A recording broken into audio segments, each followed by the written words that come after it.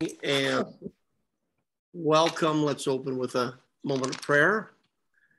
Oh Lord God, you are the God who doesn't speak just in the whirlwind or the fire, but you speak as a still small voice to us. In the quiet of this half hour, in the words of Holy Writ, you, Holy Spirit, comes to fuel us and to fill us with yourself. Thank you for this respite in a harried and busy day, and give us peace and comfort and learning and continued hope as we study you in Jesus' name. Amen. Well, welcome everybody. After a weekend, I maybe would ask, was it a fruitful weekend for any of you? We had a wonderful worship service and a Bible class that we discussed the Dead Sea Scrolls and had an opportunity to look at the integrity of Scripture to some extent. And we'll be continuing that next Sunday. So we're ready to continue with the book of Mark. And by way of review of Mark. So really good. The outline of Mark, let's see if we can, I have written some things down here. We had verses 1 through 13 of chapter 1, a prologue. Jesus was in the wilderness, John the Baptist in the wilderness, his message and the baptism of Jesus, Jesus' temptation, where he goes into the wilderness. And the wilderness was thought of as where Satan dwells, where the unclean spirits abide. So that's who he meets in the wilderness and is tempted by Satan. Then he begins in verse 14 of chapter 1, his ministry in Galilee. You remember the whole first year of his ministry down in Judea is not mentioned. It's mentioned in John, first few chapters. So now we're like going into already the second year of the three and a half years of Jesus' ministry. He's in Galilee and in the surrounding regions, and he calls his disciples. He has a ministry right there in Capernaum and out into the Galilee. He defends his ministry, ministers to the multitudes, commissions the 12, and then he rebukes. So there's a number of rebukes, including the one today with the wind, the rebuke of the scribes and the Pharisees. He's kind of putting the scribes and the Pharisees and the wind and the demons all in one pot in this gospel. And in so doing, further identifies his spiritual family. So that happens in chapter 3, verses 31 through 35. Then there is a section from chapter 4, verses 1 through 34, which we just looked at, where he lists 6 parables. There's the parable of the sower, which is the parable of parables that kind of defines where he's going with everything. Then the reason for the parables. Then the parable of the sower explained. Then he talks about the lamp and the seed, and then the mustard seed, which is right before where we get today. Once he preaches his parables, he now, and further unveiling who he is to those who have eyes to see, he is going to demonstrate his power. So now in chapters 4 and 5, he will demonstrate his power in 4 specific areas to show that he is God over all things. He is the Yahweh God, who of all the gods, of all the beings and idols and beings in heaven, he is the one who makes all things and controls all things. And so he will be the one who has control over nature, control over unclean demons. He's the one who can heal the sick, and he is the one, and this is the capstone for this section, who can raise the dead. So he goes right to raising the dead, and then that becomes a precursor to returning back to his hometown and what's going to happen for the bulk of Mark, which is the final week of Jesus' life there as he prepares to die for the sins of the world and then rise again. So with that background then, let's turn to our Bibles, chapter 4 of Mark, beginning at verse 35. And this is what we're going to cover today. We're going to cover this one story. So on that day, when evening had come, he said to them, "Let us go across to the other side." They're at the Sea of Galilee, around 690 feet below sea level, a very treacherous place because of the winds that can suddenly come up. And leaving the crowd, remember he was on the boat preaching to the crowd, they took him with them in the boat, just as he was. And the other boats were with him. And a great windstorm arose, and the waves were breaking into the boat so that the boat was already filling. So I'll picture this now. He was in the stern, asleep on the cushion. Now, in every little boat back then, they would have a blanket and a pillow near the stern where the helmsman would be for the guest of honor, if there is such one. That's where that person would sit. And Jesus, tired from a day of ministry, was sound asleep, so much so he didn't even hear the storm on the water coming into the boat. Very perilous situation. So they woke him and said to him, "Teacher." This gives you some idea of where they were in terms of their belief system at this point. They called him Rabbi, "Teacher, do you not care that we are perishing?" And he awoke and rebuked the wind and said to the sea, "Peace, be still." And the wind ceased, and there was a great calm. There's a couple of things that jump out at me as I look at these words. When he awoke, he rebuked the wind. Now, he had rebuked the Pharisees, he rebukes the demons. He says the same words to the storm, the wind, as he said to the demons in chapter 1, verse 25. Well, he says, "Be still. Don't speak. Don't act out." And I begin to think about that, how the people back then believed that demons were behind everything, right? And yet, don't we name some of the winds, like the Sirocco winds or the Santa Ana winds after kind of diabolical ideas? So there is that. And the other thing that you notice is that when he gives a word, a command, the wind did not just cease slowly. We saw this again in Jonah with the Lord God. When he stopped the storm, it just stopped just like that, like there wasn't even a storm. Here too, the wind ceased and there was a great calm. And he said to them, "Why are you so afraid? Have you still no faith?" Remember, they've been with him for over, almost 2 years.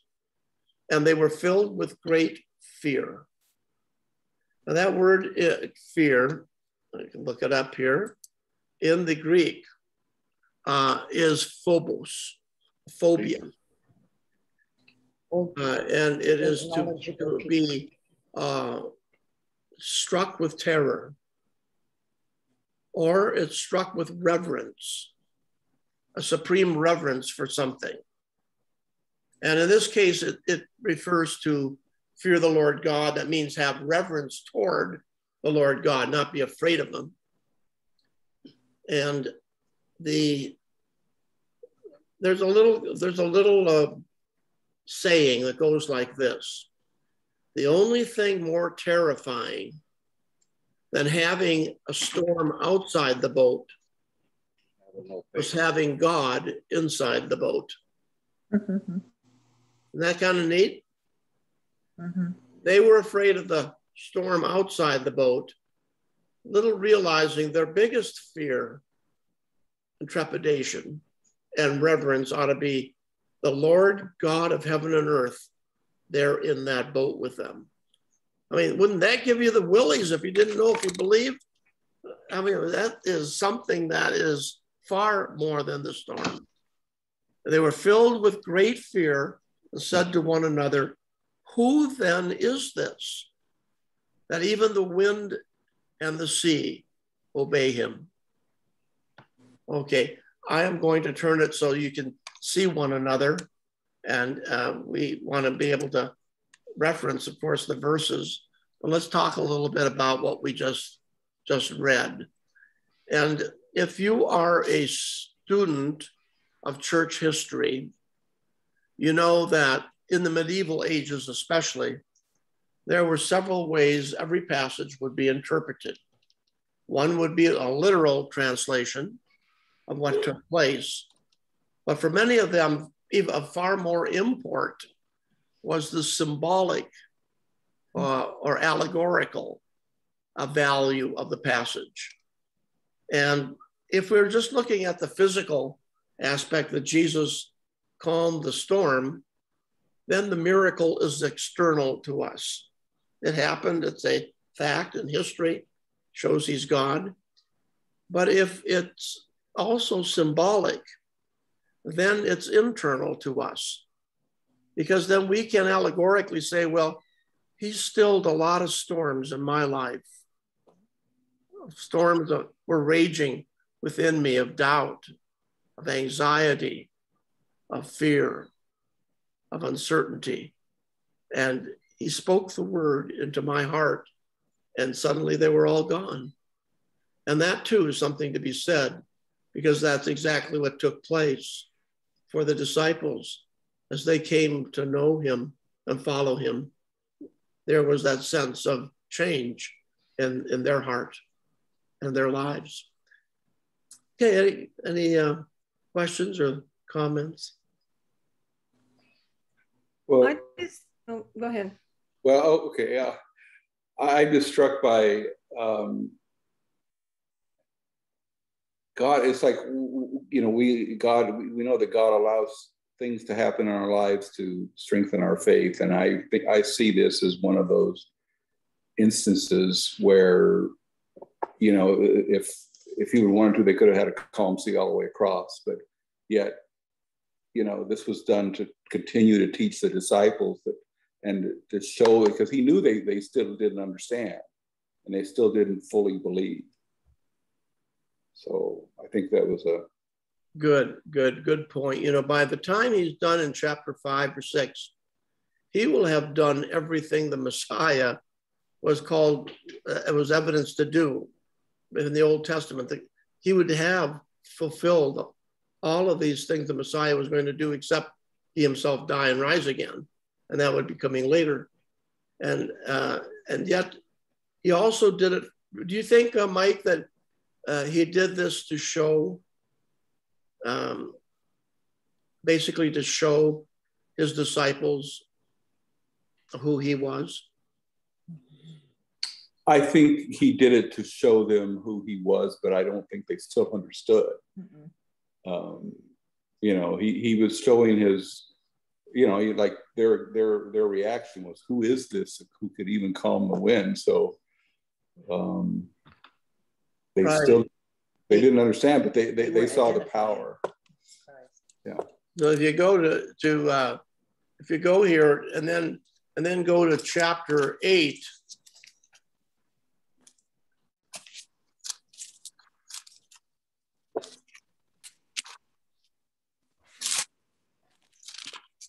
he goes to the place where Satan has his headquarters, which is Caesarea Philippi, and Mount Hermon. This was the place that people that worship Satan were afraid to go to. He climbs this mountain in the area there, and then he talks to them about this and who do people say that I am? And then this is the pinnacle. This is the profession of faith moment for Mark. And in every gospel where this is found, Matthew, Mark, Luke, they come from that pinnacle and they go down back into the valley.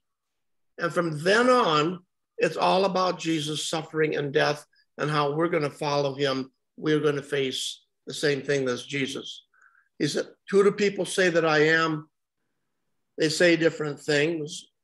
And he asked them, but who do you say I am? And Peter answers, you are the Christ. Not you're a teacher. Finally, they start to get it. Not fully. They're vacillating until Pentecost. And he charges them to tell no one, because in the secrecy motif of Mark, he's going to spill the beans after he has died and risen again. Now he has their credentials. Now everyone, well, yeah, I believe he's Jesus, he's the Messiah. No, he is. He died and he rose again. He is the Messiah. And so he's waiting till that happens. Other thoughts, comments? Karen? I had a comment that going back to different interpretations of the Bible, I think it's one of the most fascinating things about the Bible, and what draws people there is you read it one way, but oh, look, I can read it this way, and then it's something else. So, I mean, we keep looking and reading because we get more and more as we read it. Well, that's fantastic, Karen. If when you read the Bible, you can always say, what does this mean? And then say, what does this mean to me? Mm-hmm. How does this apply to my life? But also, how does it apply to God, to Jesus' life? Because many times it's turned 180 degrees around, and you look at it from his viewpoint, and that's like an aha moment, and it happens all the time. Yeah. It's such a piece, such a piece. Yeah. Thank you. Marilyn? I just think it's interesting how Jesus spoke to the water or to the storm. It's like he's having a talking relationship with another person. He doesn't say storm, stop. You know, it's like he's talking to a person. Well, he says it with authority. Well, he does say it with authority, but it's like he's familiar. He knows it intimately. He knows it because he created it. So you guys heard this beautiful song. I don't know who sings it, but it's about how sometimes God calms the storm. Sometimes God calms the person in the storm. Yes, that's beautiful. Yeah, Okay, fantastic. Good comments. And Rolly? Well, I feel like I have to say something because 2 weeks ago, this particular story came into my life really strongly. 2 weeks ago, I was like a Sunday, we got a call from one of our kids and they were in trouble, and it was like, oh no, there's some serious problems. And then the other one came in with some really bad news. And I'm thinking, how do I pray for this? And this story came to my mind, and I found myself wanting God to calm the storm. I felt like I was in a boat, and you know, there's everywhere the water was rising up and splashing and going to overwhelm me. I felt a little guilty about this, but I did find myself crying out, Jesus, wake up, calm the storm, please. And I thought, gee, you know, what kind of faith do you have that you think that you have to call on Jesus to wake up? But that's what I did. This story came to my life, and sure enough, he's in the process of calming the storm now.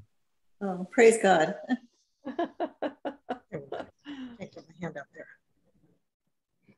You know, I was thinking kind of along the lines of what Rowley is saying. They had faith in Jesus. I mean, they woke him up. They said, teacher, as if you're in control. How come you're not taking care of this? So it's not like they were totally ignorant. It was beginning to dawn on them. And when they were in fear for their life, they turned to him. They knew where to turn, didn't they? Correct. That is an application. Sometimes it takes a storm for us to turn to the right one. Yeah, well, look at in Jonah, the story, you know, those people weren't even Christian, but they turned to Jonah. To God. Or to God. They're gods. Doesn't it make you wonder, though, what Jesus expected them to do? He said, you know, well, why wake me up? It's like, you know, don't you have any faith? What did Jesus expect them to do? Calm the storm or not be afraid or what? Walk on water. Walk on water. Not be afraid. Not be afraid. Yeah. Yeah, that is amazing. You know, they woke him up and said, and then he turns around and says, "Don't be afraid. What you're afraid of? Everything's calm now." It's amazing, yeah. I'm not trying to compare Marilyn to Jesus, but she's told this story before. What was it? 3 years ago, she was with our daughter, and they were in Alabama, and they were facing Hurricane Michael. Oh yeah. And Marilyn fell asleep on the sofa, and one of her granddaughters came and woke her up, and said, "Gigi, why aren't you awake? Why aren't you afraid?" You know, and I mean, I say that, you know, God, Jesus says these things. He always says these things with the complete assurance that they will happen. Like there's a storm, he tells it with authority, or he tells the person to rise or get up and walk. He's trying to give us that example of having that faith, and it's hard for us people because we still don't believe as we should believe, but have this faith that we should have. This thank you, Mike. This question that was brought up: why didn't Jesus? Why was he sleeping when why did they have to wake him up? Shouldn't he have been in charge of this? And why do you think he stayed asleep? What was the purpose? Heavy fatigue. What? Fatigue. Tired. He wasn't worried. I think it was a lesson. I didn't hear that. I think it was a lesson. I think he was talking to Dean. Dean. Dean said. Oh. I cheated. It says here at the bottom of my Bible, it says that Jesus sleeping indicates lack of fear and also great fatigue. He's been up he's a human being. He's been up a certain amount of hours. So that's what I got out of it. It made sense to me, part of it, because he is human at this point. Okay. Okay. Well, I just wondered, did Jesus think that they could rebuke the storm and that they should have done it?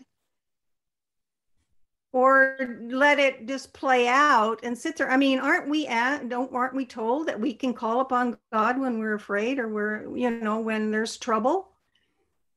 Why does God allow storms to come into our life and it gets to a point where we have to cry out? Why doesn't he just fix it before it happens? Because he wants us to come to him. Yeah. Yes. It's our growth during trial. Lean on him. If we had trials, Just to lean on him. we wouldn't grow. Some people need to be hit up the side of the head before they listen. Not me, of course, but some people.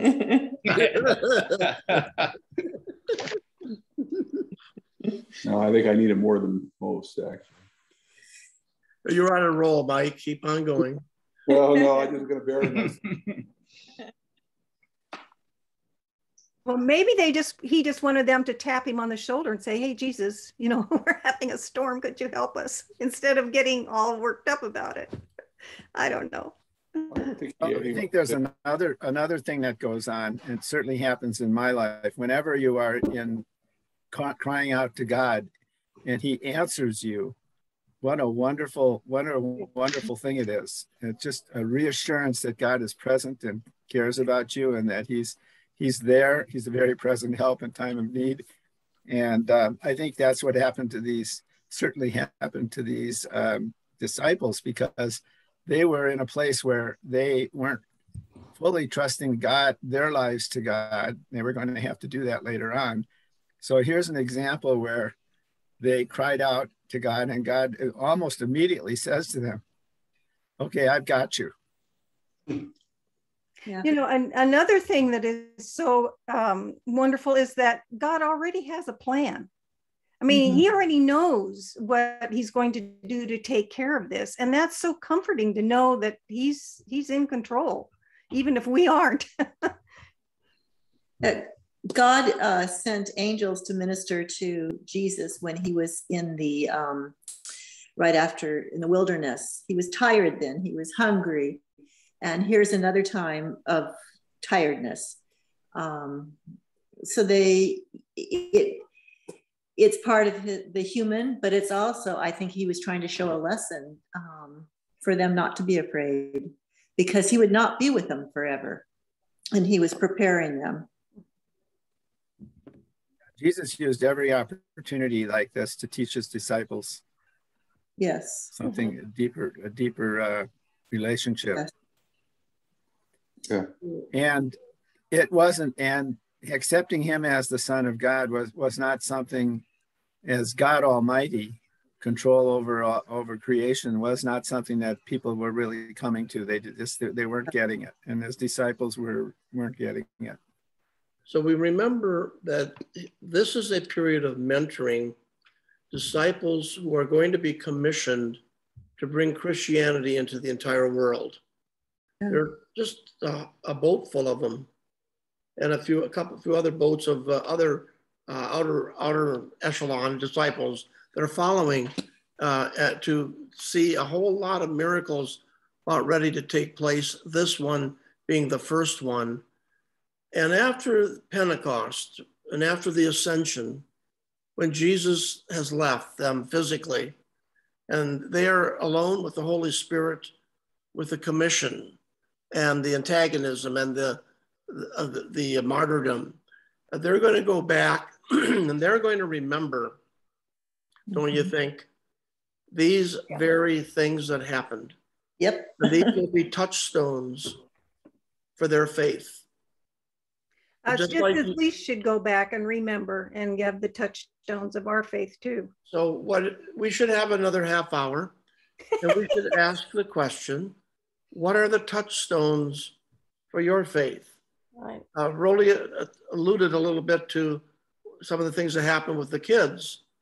The touchstones that create faith in your past, where God allowed something to happen, and then you had no recourse but to just fall on your knees toward God and say, you're going to have to solve this one, God.